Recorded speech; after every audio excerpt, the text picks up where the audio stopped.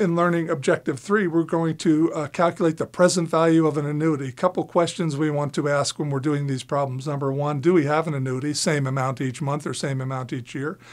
And if yes, we can use the present value annuity formula. Are we discounting to the left or compounding to the right? If we're discounting to the left, we're going to use the present value annuity formula. What is an annuity? It's the same amount each period. So whether it be your rent is an annuity. You pay the same amount each month. Your car payment may be an annuity. You pay the same amount to the financing company each month.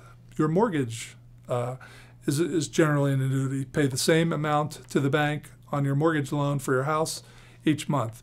Maybe same thing with your credit card bill. You may make it an annuity by paying the same amount each month. Others may pay it off, in which case it would not be an annuity. What are the present values of these annuities? Is there a simple formula I can use? Certainly I could take each cash flow separately and bring them back to today, as we did in session 5, but since they're the same, we can reduce the mathematics a little bit.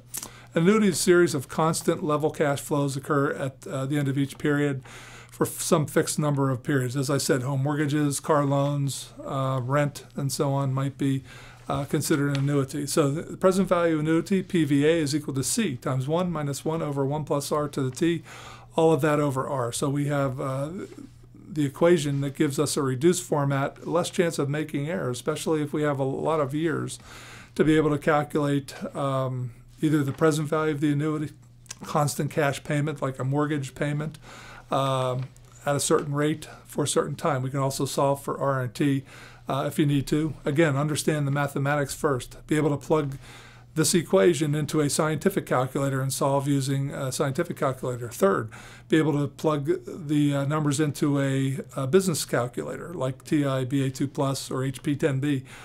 And then finally be able to plug this information into Excel in the hard mathematical format. So in other words, be able to plug this formula into Excel with all the attendant parentheses and so on to do it exactly the way you need to do it. And then also plug it into Excel using the advanced Excel functions that will calculate these variables for you very, very quickly once you know the syntax. Let's look at some examples of annuities.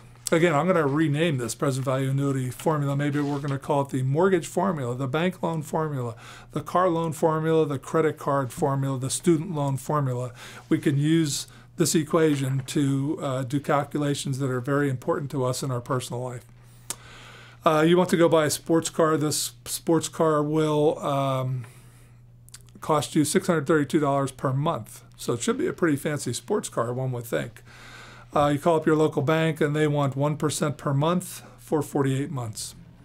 Can you afford this Porsche 911 or a BMW M Series?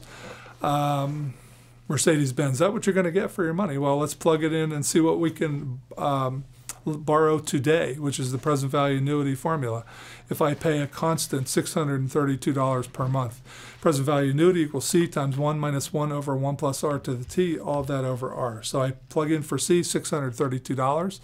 For rate, I put in 0.01. That is the monthly interest rate for 48 months, which is T, and I divide that all by 0.01, and I get present value annuity of $24,000. Not exactly going to buy me a Porsche, a brand new Porsche, or a Mercedes-Benz like I thought I was going to drive. Problem is, this is a very high interest rate at more than 12% per annum. Again, it's 1% compounded monthly, so we know it's going to be more than 12%. So again, you have to be careful, and the thing driving this one is the high interest rate.